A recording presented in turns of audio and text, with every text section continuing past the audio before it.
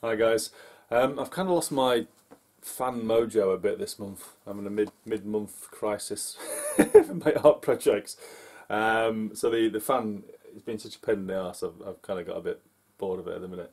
I'll go back to it soon. That's next thing I'll go back to. But I wanted to get something as a gift for Mother's Day this weekend, and I haven't done anything. I haven't got a gift yet. So this is what this is going to be. Now I hope my mum likes car parts because she's going to get some. So basically, I came up with the idea quite a while ago of using that as a stand and a stem for a light. Unfortunately, I've since seen somebody beat me to it, and they did quite a big impressive a needle drop filter on top. So when I went on eBay to get my filter, I thought it was going to be bigger than that. However, I think it's going to turn out to be quite a nice little table size, lamp size. So I'm not too unhappy about it, to be honest. I think it's going to work out nice. I kind of like the symmetry of the size as well. It's quite a nice and equal. So yeah, you've probably seen the white line. I don't like to see the wires on anything really, so I'm going to try and bury the wires actually within the stem. So I'm going to groove that out with the angle grinder where the white line is. I've already drilled the base, which I did small to start, and then expanded it until it basically broke out the side there, so it's a nice neat opening, so I can get the wires down the side hopefully, out the bottom, and then I'll cut a little groove in the bottom here just so the wire comes out nice and neat, and put a felt base on. Within there I bought the filter was about £7, £8 on eBay. Originally I was going to use a flat panel LED for that to go inside it, but I don't think because of its size I'll fit it in there. So what I've actually ordered is a metre of LED strip lights. They have quite a small, I'm not sure it's classed as a transformer or what it is, but on the mains voltage ones comes with it. I think that'll fit within there, and I should be able to get a couple of rings of LEDs around the outside to line it up. Yeah, so I'll keep you posted. I'm going to go and get the angle grinder out now, and we'll see how it goes.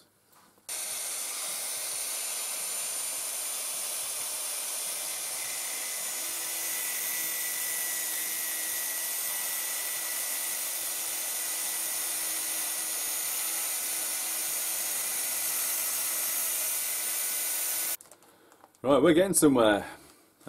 So I've grooved out the back of the camshaft. So the wire now sits recessed within it. So obviously you can see it from the back, and I'll probably silicon in or something. But from the side, you've not got a piece of wire stuck down the lamp. So if that's against the back of a wall or something, you'll not see any wires at all being well. A couple of things, because I like to tell you when I'm making mistakes. I got the wrong wire. So the one I got off eBay basically is too thick.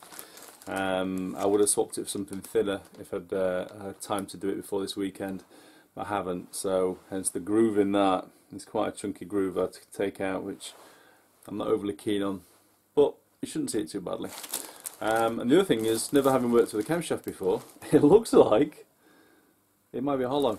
So it could have been, I could have actually just drilled the top and the bottom out and fed a fine wire through it, which I never realised or knew or even thought to look for, to be honest. But maybe next time. Right, so I'm going to get on with making the top part. I'll show you how I've done that in a minute, and hopefully the rest of the bits will arrive in the post tomorrow. You can tell I've had a good evening session when the bench is as bad as this. Cannot move. So this is as far as I've got. I'm going to deconstruct it so you can see what I've done. So I've got my earth wire. That's going to go to, say, it attaches to the main stem of the cam, but it's also going to attach to the casing at the top as well through one of the mounting bolts when it's all together. So it's all nicely earthed. I cut down a wing bolt. Whoops, dirty. So it's just a short wing bolt, and that attaches to the centre of the camshaft, which I drilled out. Made a bit of a balls of it. Smashed my favourite drill bit in there. So it's only a short hole, but it's good enough to hold this. It's not taking a lot of weight. That just pushes the base down onto the stem, and the stem sits on, I think it's a shim, engine shim actually. And the engine shim sits on a groove which I cut into the top of the cam, just using an angle grinder. And then there's a rubber ring from a pack of rings I've got. When that's on there, can't push it down, it's well firm. So I actually pushed the boat out a little bit. I've treated myself to an ultrasonic cleaner. I was a bit disappointed by how it worked, how well it worked on this, which I was trying to clean for the lamp. So I filled it full of citric acid. And it's worked very, very well on the bottom. It's actually eaten loads of the metal away, and that took only 30 minutes at 50 degrees with the cleaner going. So yeah, be careful if you're going to acid and ultrasonically attack something like this. But yeah, so that's how we got to. It did dull the lobes quite a bit as well. So I've had the polishing wheel on that, which is just the old polisher. But it's come up reasonably well. So all I need to do now is find some clear coat. I'm going to give it a blast, so hopefully it stays like that, and we can start constructing it.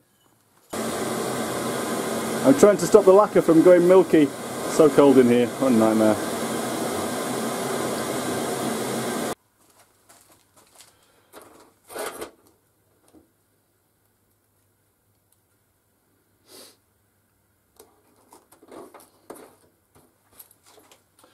Okay, so this is the inside of the filter. It has a inner ring, which I'm not sure we'll need to use.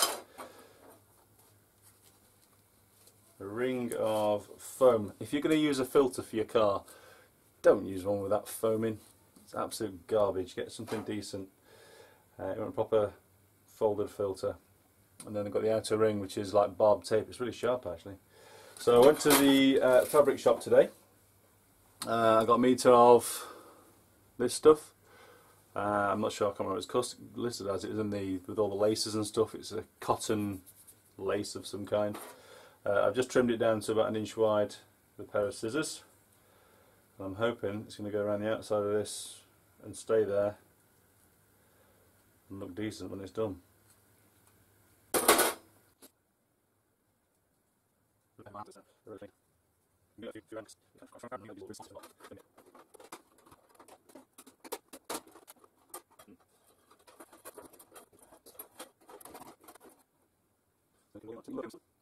Okay, I've got my rubber ring. Now I'm not happy with the rubber ring solution, I'll be perfectly honest with you.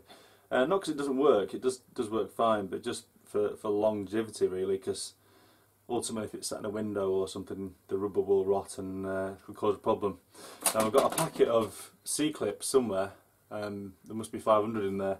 And C-clips are one of the things you never use, and now I can't find the packet at all. So at some point I'm going to put a C-clip on there. I have to change the design. Basically, the big plastic washer was kind of concaved, and as it's pushing down now, it doesn't push down properly anymore. It's just not firm enough. So we're going to have to figure something else out there to hold that down. Okay, try 2. I got a bit of it's an insulation washer, I think actually. I bent it slightly so it holds down the outside edge. In theory, should be able to screw the centre in, and it should clamp all down. He says.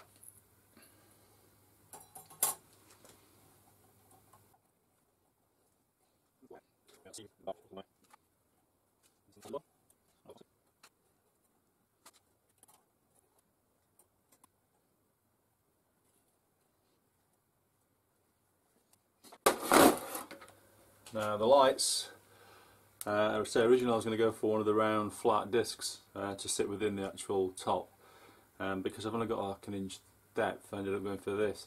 Now this is looking a bit on the big side, to be honest with you, so interesting to see if it all fits in or not.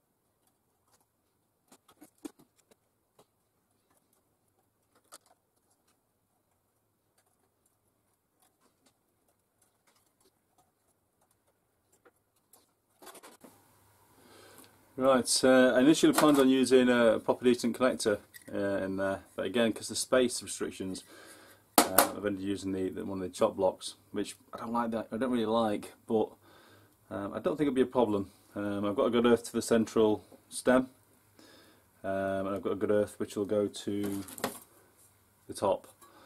So I don't think I'll get an issue in terms of safety. It's just I don't like using them, to be honest with you.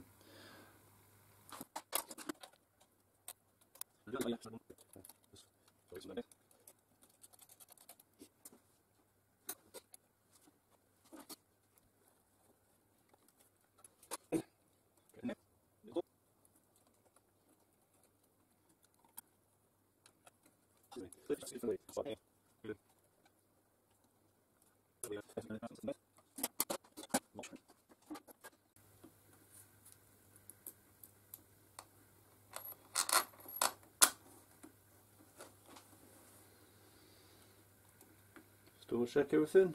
Earth to earth, neutral, neutral, and live, live.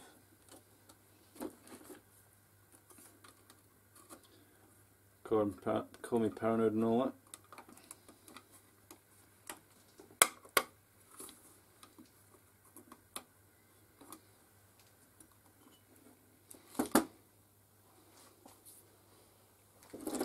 Not quite finished yet, but I think we're going to give it a quick test, see what it looks like. Hope it don't blow us up.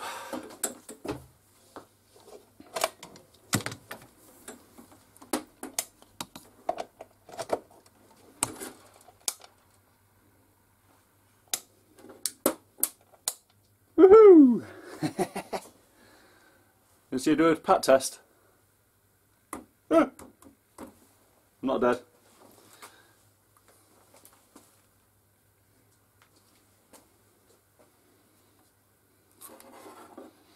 Not quite finished. How cool is that? I just finished the last few bits off, and then I'll try and get a better picture inside. So I've just grooved out the bottom of the gear, so the wire comes out sideways, and that's in line with the wire at the back there. It's just come out. How annoying! It's supposed to be glued in, that. So I have to lay it down now to try and get that in. I've also felted the base off so it doesn't scratch anything. So that's the finished article. So the wire's almost hidden. Can't really see it at all.